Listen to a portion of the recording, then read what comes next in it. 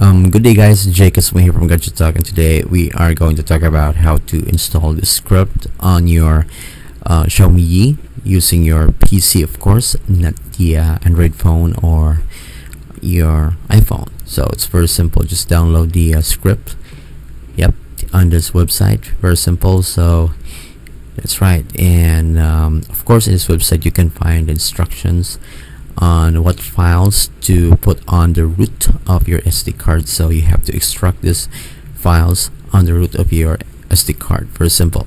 And after that you may able to access the sh file, the xyz.sh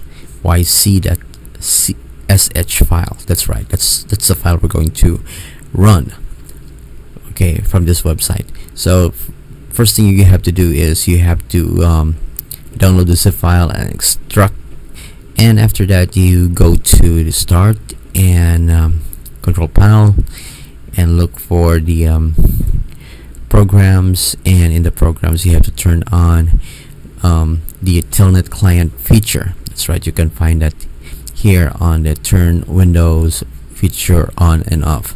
So here I'm gonna check, guys, if it's on. So I think I already turned my Telnet Client on here. So that's what you have to do first. And once you are done with that, you have to turn on your Xiaomi Yi and make sure that you have inserted the SD card with the script, and make sure that your PC is now connected. Yep, you have to connect your PC to your Xiaomi Yi. And once you're done, okay, so we can proceed. So you go to the start button and then you type CMD. Okay, very simple.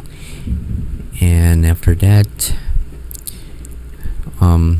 the terminal window will appear, and you type there the telnet 192.168.42.1.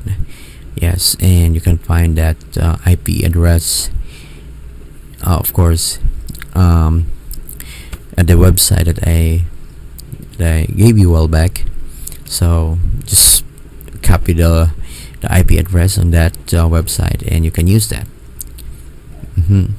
Very simple. So yeah, and once you finish typing once you're done typing the IP address, press enter key, and you have there now the root login. Just type there the root and you're done. So after that you type the script, run the script by typing /tmp/fuse_d and /xyz.ch.